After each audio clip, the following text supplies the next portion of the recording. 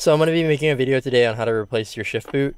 So I have an Alcantara shift boot made in red, thanks to Mr. MD Interiors. I'll link him in the description below. You can hit him up on Instagram, and he does all kinds of interior stuff. He also works with Evasive Motorsports, and he also does like seats, dashboards, anything you can think of. And he also has a really dope GTR. So he's the guy to go to. Anyways, so first we'll start off taking off the shift knob. So I don't have a nut on the bottom. So I know that if it's a stock AP2, you may have a nut on the bottom holding the shift knob up.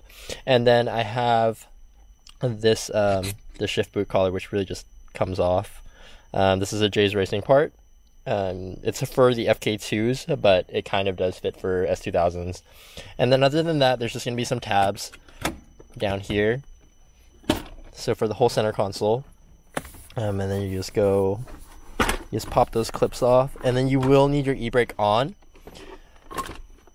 and then once you get to here, it's probably going to catch, and then there's going to be, so for me, I have a what do you call it, I have a wire down here on the bottom, and that's going to be for my my alarm.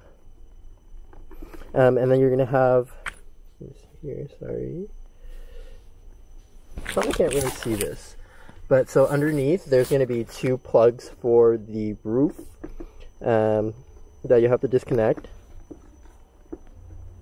and I'm having issues pulling that out right now. Give me 1 second. Then once you slide it off, you'll have these two clips that you pop out, one's for the hazard, and then this one's going to be for the roof. And then you're going to see right here that there are trim pieces and clip pieces.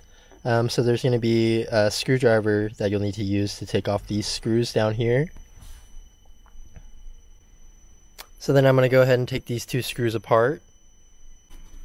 So then you're going to take notice of which side that these two flaps are on, because you're going to have to install your shift boot the same way. So give me 1 second here.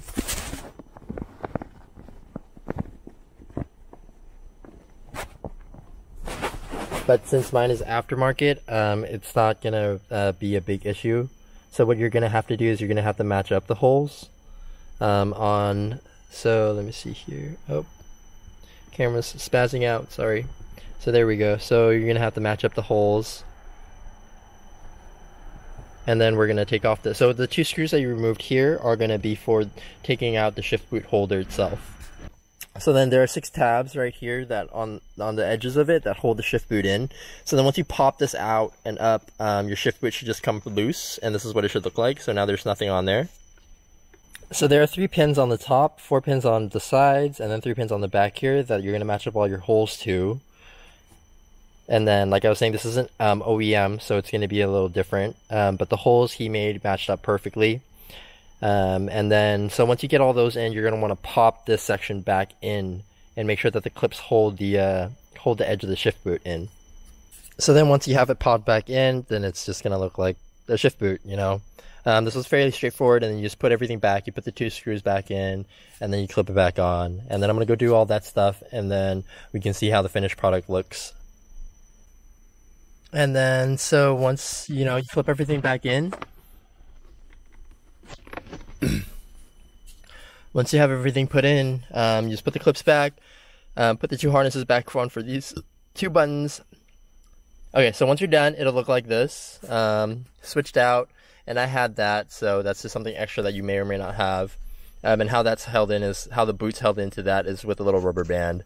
I plugged back in my alarm button, and then these two, the hazards and the roof button, plug in those harnesses, and then you're done. It's a fairly straightforward process. And yeah, I mean, this is what the final product looks like. Okay, my dash is it's a little dirty. I need to get it detailed.